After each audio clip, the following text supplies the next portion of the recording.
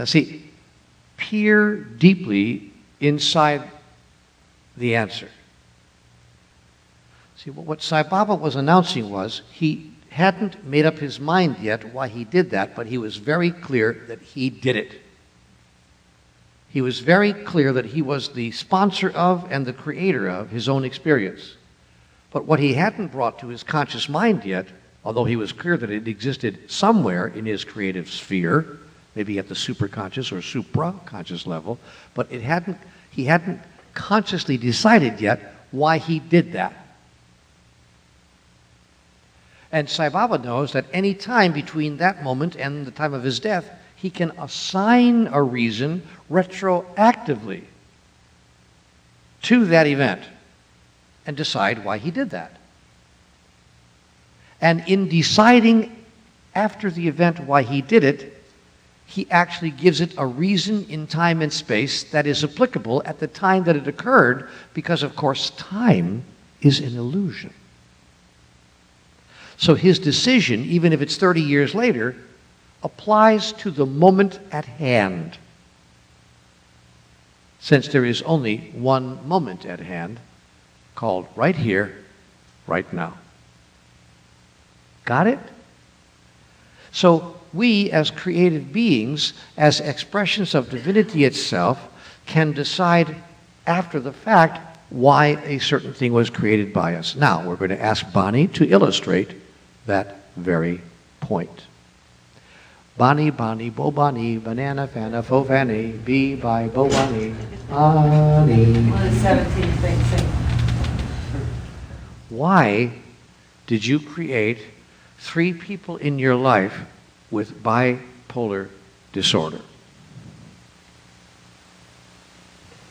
Well, that's why I paid my money to come to see you.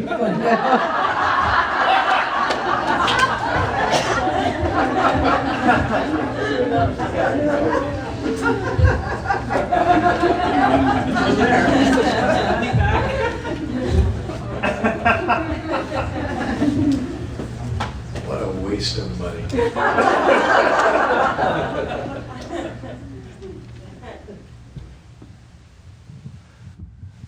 Why did you create that, Bonnie? I always thought it was to learn something. Are you happy with that answer? Does that answer please you? I could really joke here, but I won't. I'm willing to learn. I'm willing to learn from anybody. That wasn't my question, sweetheart. My question was, does that answer please you? Is that answer the answer you choose to give? Is that your final answer? No.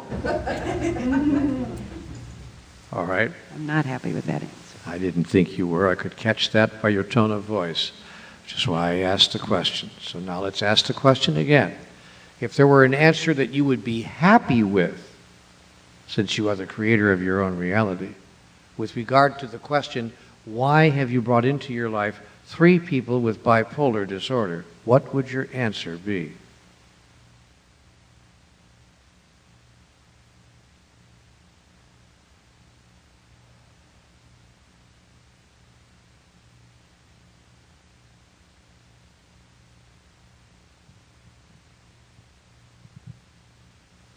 For me to accept them and just love them as they are. Are you happy with that answer? Yes. That's the answer then. And that's why you did it, and from this day forward you never have to ask yourself again, why is it like this? Why am I having this recurring experience? What's going on here? Because you now have the answer.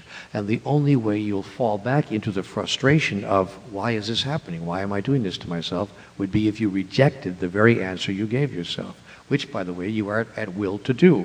But if you reject that answer at some future date, you will be invited by life to give yourself another answer. I've always thought because there's no one else to answer the question. The answer exists nowhere in the universe except right there. God doesn't have the answer. I don't have the answer, although if you double your price, I could give you one.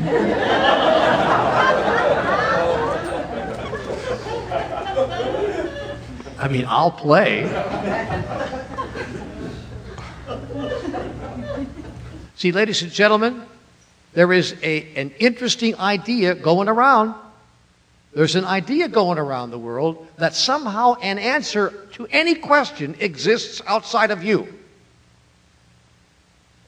God has the answer. Somebody must have the answer. And here's the great revelation of this entire day. There is no answer to anything other than the answer you give it.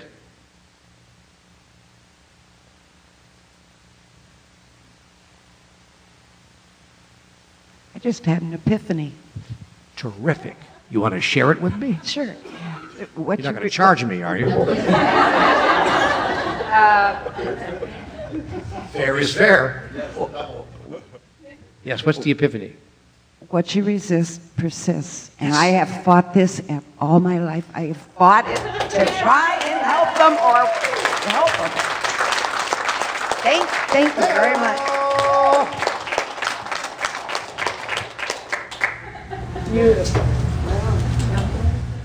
My friends, I'm not boasting when I tell you that in retreat after retreat after retreat, in workshop after workshop after workshop, in seminar after seminar after seminar, in front of audience after audience after audience, this process has worked every single time, not once in a while, not now and then, every single time.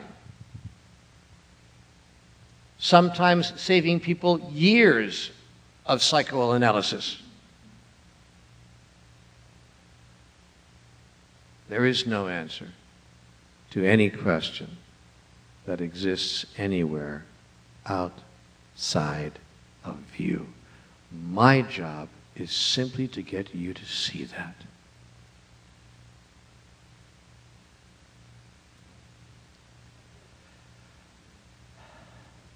Got it? Yes.